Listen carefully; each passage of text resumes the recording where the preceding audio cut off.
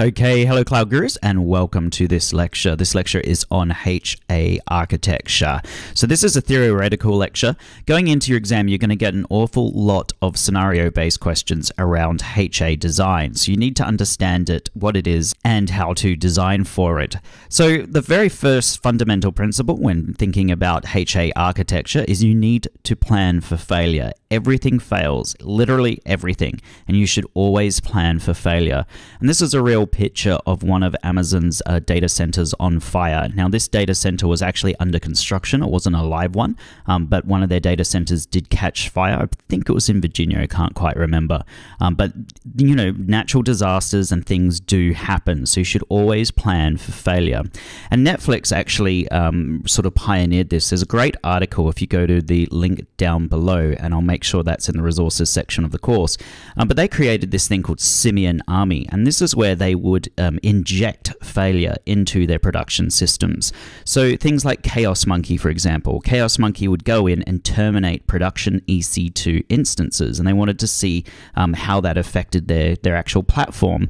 Chaos Gorilla would go in and basically go ahead and delete entire availability zones. It would simulate an availability zone failure. And so they've got all these different tools. I'm not going to go through them all. Latency Monkey, for example, is where they introduce latency into the production environment, etc., etc.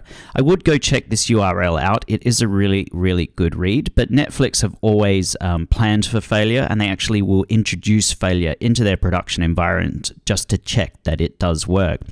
So what is a good example of high availability architecture? Well, let's say we've got our user, and our user is going to hellocloudgurus2019.com, and that's hosted at Route 53. Route 53 then sends them to this region. It might be EU West 1 because they're a European user.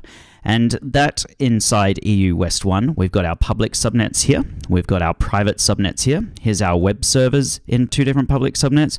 Here's our database servers in two different public subnets. We've got our NAT gateway in here, and then we've got our auto-scaling group as well. And let's say that each subnet is a different availability zone. So this is availability zone 1A, 1B, etc., etc. And our databases might be doing some kind of replication. They might be doing, might be a RDS multi-AZ deployment, or these could be two EC2 instances that you've set up to do synchronous replication.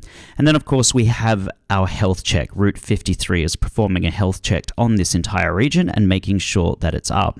We then have another region with an identical environment set up, and this might be in US East 1, and this is also backed by a health check. And then that way, if one of the regions goes down, or perhaps it's just an availability zone, you've got failover. You can failover from one region to another, or you can failover from one availability zone to another. So this is a good example of highly available architecture. So you might get some exam questions talking about highly available architecture. So you might have a website that requires a minimum of 6 instances, and it must be highly available. And you must also be able to tolerate the failure of one availability zone. So you're always going to need 6 instances, and you can tolerate one availability zone. So what is the ideal architecture for this environment while being the most cost effective? And you have to go through and have a look at it.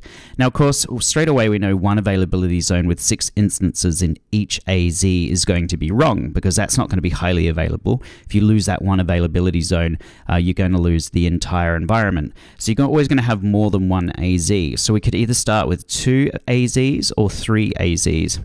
Now, if we had 2 AZs with 2 instances, that's going to be wrong as well, because we're only going to have 4 instances in total, and we require a minimum of 6.